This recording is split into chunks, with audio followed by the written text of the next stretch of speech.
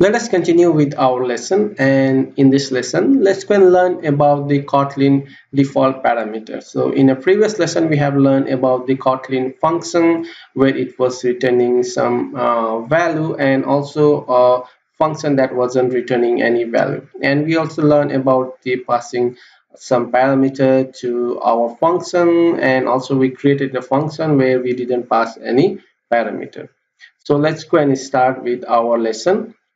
And on the project over here I have already created one function over here. You can see function, and the function name is find a percent amount, where we are passing a three parameter. One is a price, and another one is a percent, and also another one is a divider. So all of these are integer variable, which you can see over here, and it does return a value which is of integer data type. And here I'm performing some calculation, which is returning a price minus the price which we are getting actual, which we are minusing, or which we are subtracting the percent amount that we are getting. So we are calculating the percent over here, which is price into the percent, and also divided by the divider that we are passing.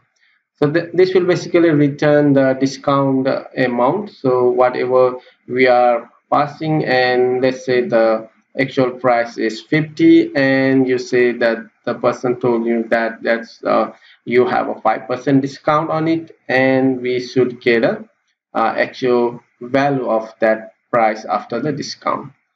So let's go and see about this on create method. So I have already created a 1% variable over here, which is calling the function find percent amount, and we are passing the prices of 100, and the percent discount is that we are giving is a 3% or 3, and the divider is by 100. So that should return return a final amount for us after a discount of a 3%.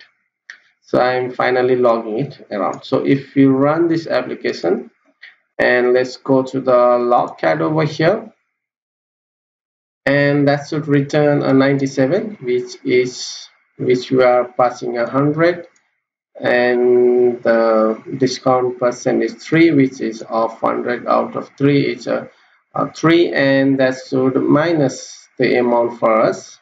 So 100 minus 3 is we are getting 97. So that's we are the actual value amount that we are getting after doing some calculation over here.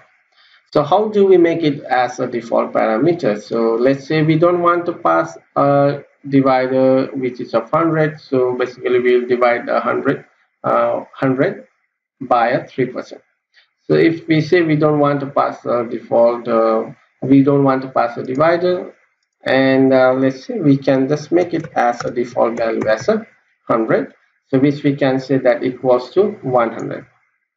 And now when we say that the default value, we give it as 100, and let's say if it doesn't pass any value over here, so let's say we don't want to pass that 100 over here, and let us run the application one more time, and let's go to the logcat one more time. Let me clear it out, and let's wait for the Gradle build. And now you can still see we are getting a 97. We did not pass the last parameter that we require. Okay, let me minimize all of this function because I'm not using it.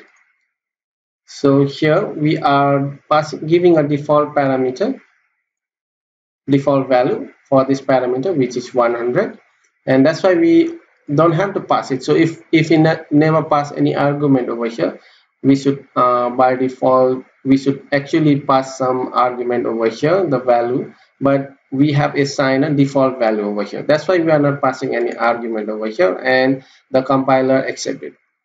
And if it doesn't make it as we didn't pass any default value over here, and the compiler should give us some error over here.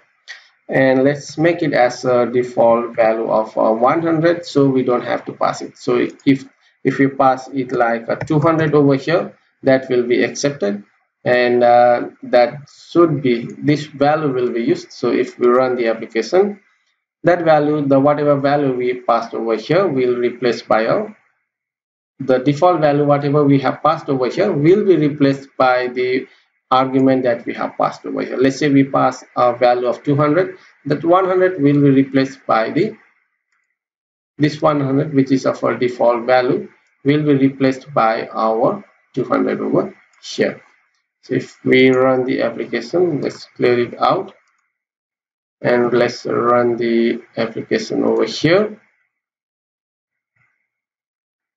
and now you can see the value has changed to 99. So which is why it's we have passed it as a parameter, or we have passed the argument over here, and the parameter over here, which is of default value is 100, has been overwritten by the value that we have passed. So I hope you got it over here. So if we doesn't pass any argument over here, or we didn't pass any value over here, the default value will be used by a Kotlin function, which we have mentioned it as a 100. And if we pass some value over here, and that value will be this value, the default value, that 100 will be replaced by the value that we have passed in our argument. And another thing that we have to notice is we don't have to pass this value, and default value will be used. And let's say if you want to set a price by default, and if you say that it's equals to let's say of 80, and if you try to run it, let's try to run the application, and you can get as a 97 over here, and we have passed it 100. So we are passing 100 and it's taking us 100. And if we try not to pass any value over here, because we have a default parameter over here 100, and here we have a default parameter of 80, and we are not passing any value over here since we have already made it as a default value, and we are just passing the second parameter, which is of a percent. But you can see that it's giving error, no value passed for a parameter. So we should pass some argument over here, and that value should be used over our parameter over here. And that's the thing that we have to take note. You cannot make the default parameter or a default value. We should always assign from the end of our any parameter that we want to pass over here. So the default value should always start with the end of your, at the last of your parameter. You should not pass a default value to your first of the parameter, and in the middle that you didn't pass anything. That will obviously cause an error. But let's say if you want to make it as this one, the second parameter, which is the percent, let's say we give it as a 5 over here, and that should perfectly work fine. So we just pass a argument of a value of a 3 for our parameter, which is price over here. That should perfectly work fine because the another 2 has a default value, and that should be used. And if we make it as the price is also as a default value of 150, and that should be fine, and we don't have to pass any argument over here since we have already make it as a default value over here, and that will be used for all of our calculation. And only thing that we have to make note is if you make it your first argument or first parameter as a default one, and the middle one you did not make it as a default, and the last one you make it as a default, then obviously you will get an error because we have to pass the first parameter and also the second parameter that we have to pass. And if you try to remove the first parameter or first argument from here, then you will get an error. So that's all that you need to take note on our default value for our parameter that we are actually passing when we are creating a function. So that's all for this lesson, and hope you learn about the Kotlin default value for our parameter. So which we can also say as a default value for our function parameter.